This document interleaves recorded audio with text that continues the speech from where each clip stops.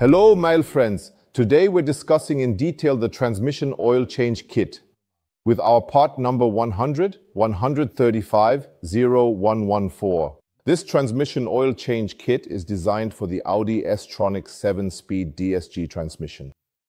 This transmission was used exclusively in all-wheel drive vehicles from the Audi A4 to the Audi Q5. Included in this kit are 7 liters of transmission-specific oil, specially formulated for this dual-clutch transmission, which is installed here in the Audi.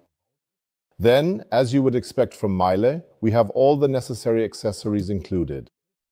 Here's a noteworthy special feature. We actually have 2 different caps for the external filter. Why are there 2? I'll show you why under the car in a moment when I perform the oil change. Now that we've read out the error memory and cleared enough space around the transmission to more easily access the oil pan, we can proceed to begin draining the oil.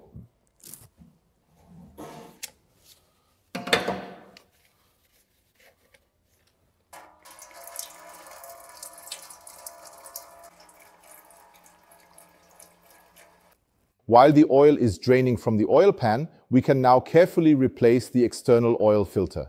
It's important to note that there are actually 2 different versions of the filter cap that can be installed there. As shown in our assembly instructions, there is version 1, which features an additional plastic clip that securely holds the cap against rotation, or version 2. In that case, there is a locking tab on the filter console that also effectively prevents the cap from rotating.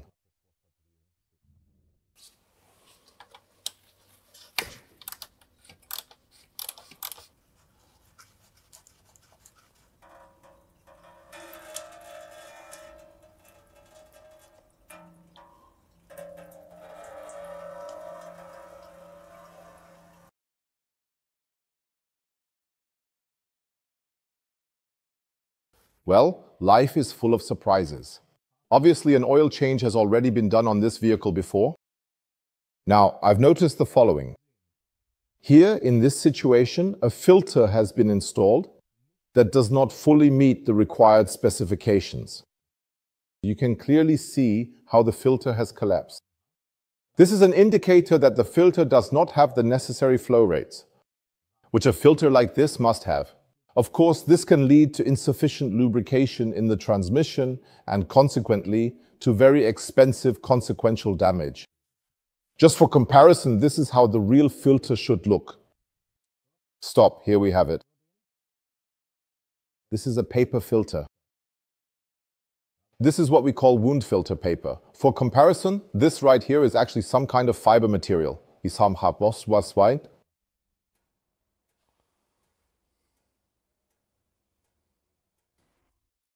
Based on the removed filter cap, we now carefully select the most appropriate cap from the set. Next, we carefully and gently put the sealing ring onto the cap here, making sure it is securely in place. I always take a bit of oil from the transmission and lubricate it, so that it slides much more smoothly and easily in the housing later on.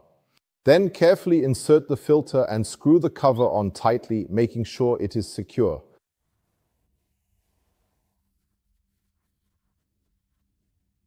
Tightening torque here is 8 Newton meters.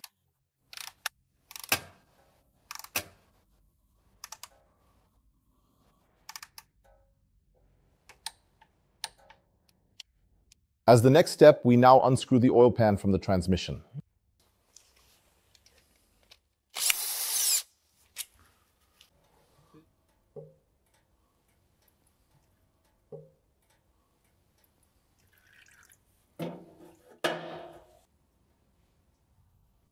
Next, I will now remove the oil pan gasket, clean the oil pan, and replace the magnets.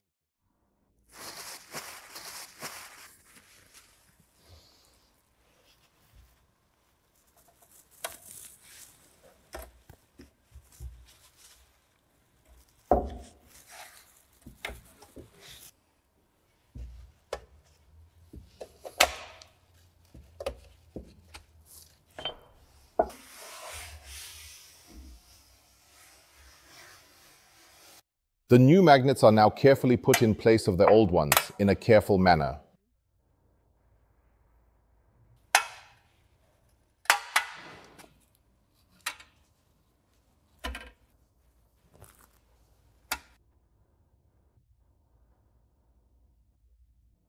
Next, we can now remove the filter. We have to be particularly careful here, because there is an electrical wire on the back that we shouldn't damage. You can simply pull it out to the back. You can hear it gurgling. A bit of residual oil still comes out of the mechatronics, and then you can pull it downwards. The tube is now pushed from the filter into the transmission at the front here. And after that, the filter needs to be pressed in up here. There is a ring on the filter here, but it does not have a sealing function. It's only there to ensure the filter sits properly.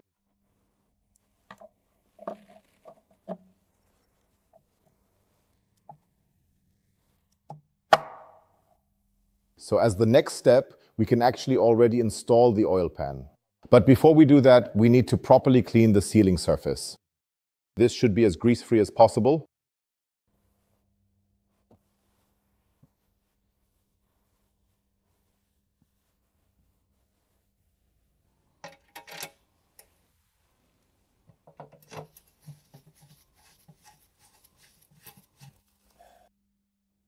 All the screws are now in place on the oil pan.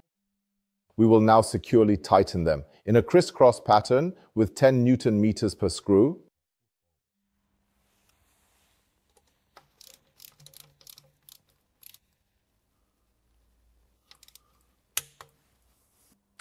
As the next step, we can now screw in the drain plug again. It is fitted here with a new sealing ring and will be tightened with 45 Newton meters.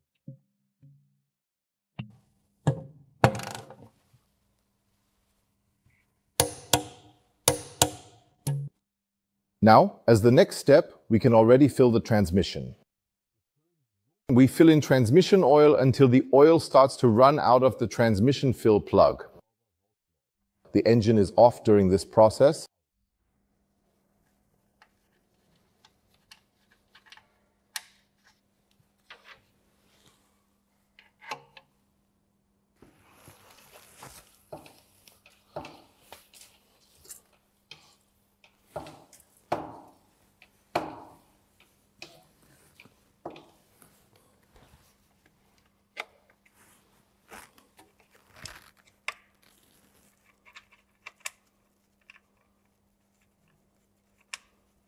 For now, we will carefully close the fill opening again and move on to the next step.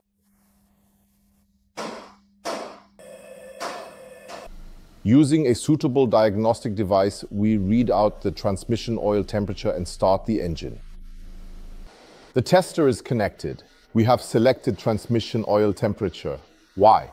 We need a test temperature between 30 and 50 degrees. Next, we carefully shift through all of the available drive positions, holding each one for at least 2 seconds.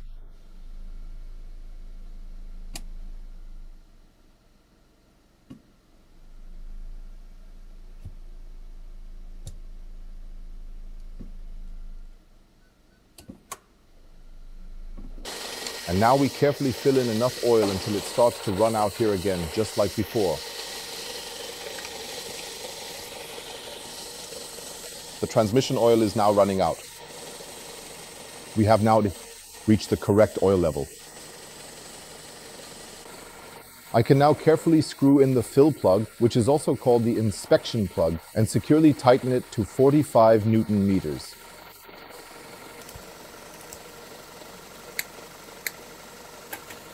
The transmission is now properly filled. The fill level is correct. I will now reassemble the car so it is ready to drive again. Take a test drive and then read out the error memory again. Have fun and drive safely.